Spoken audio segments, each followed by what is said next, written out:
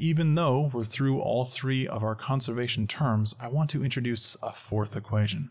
I know, but you can be excited about this one because it's going to save you a bunch of time. It is for a simplification of the conservation of energy, and it's based on the work of this dude.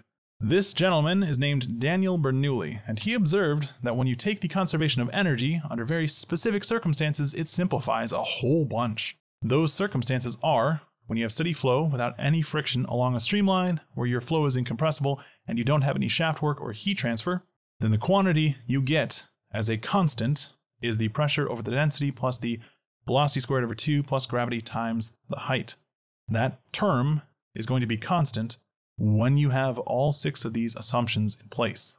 This equation is not really a new equation, it's just a simplification of the conservation of energy equation, and it's named in Daniel Bernoulli's honor as the Bernoulli's equation or the Bernoulli principle. And this is about the handiest thing ever.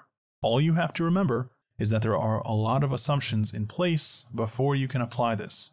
You should already be familiar with the concept of steady flow, the concept of friction, incompressible flow, shaft work, and heat transfer. The only one that might be new to you here is the flow along a streamline. And a streamline is just the line that is parallel everywhere to velocity.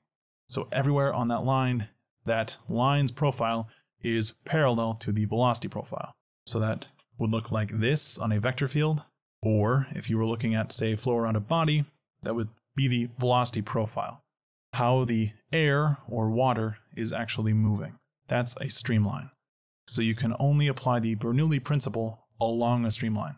So I could describe, say, the relative properties of this point and this point, or this point and this point, but I could not relate this point to this point with the Bernoulli principle. I would actually have to go back to our conservation of energy. Now, that was a lot of theory. Let's actually get into some examples.